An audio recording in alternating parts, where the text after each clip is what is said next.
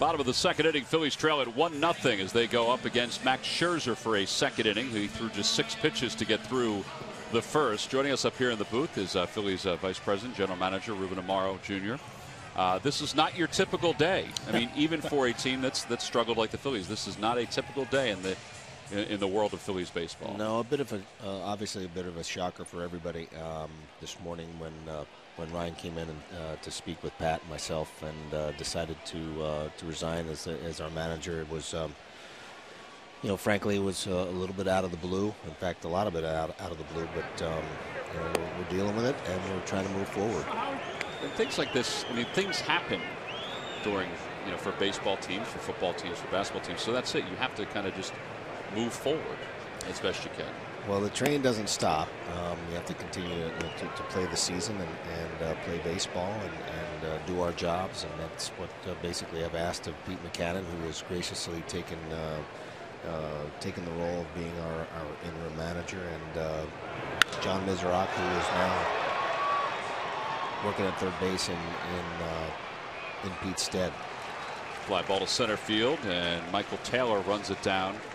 Ruben, I know we heard what Ryno said during his press conference. What was the main thing that he, if you can share that with us, that he told you and Pat?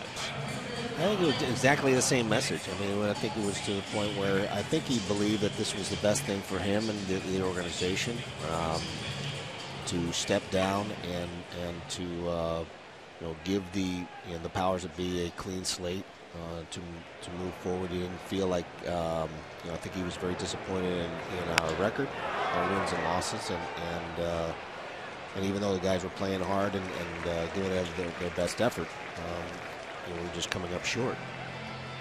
So now, as you move forward, you said today that Pete said today that he'll be here for the homestand. What's the process moving forward? Is it just an evaluation on who the next person could be?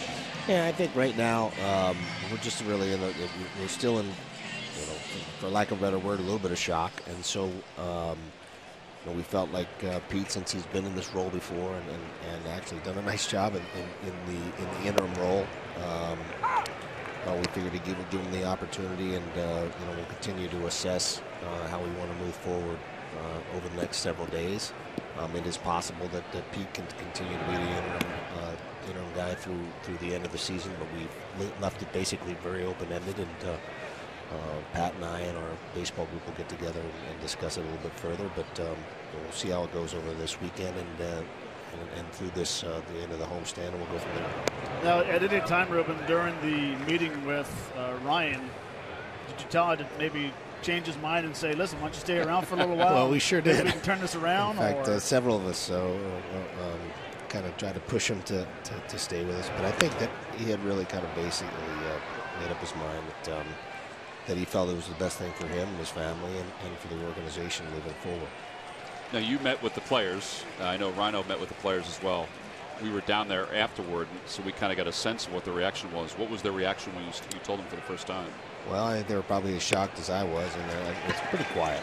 Yeah. Very, very quiet in there.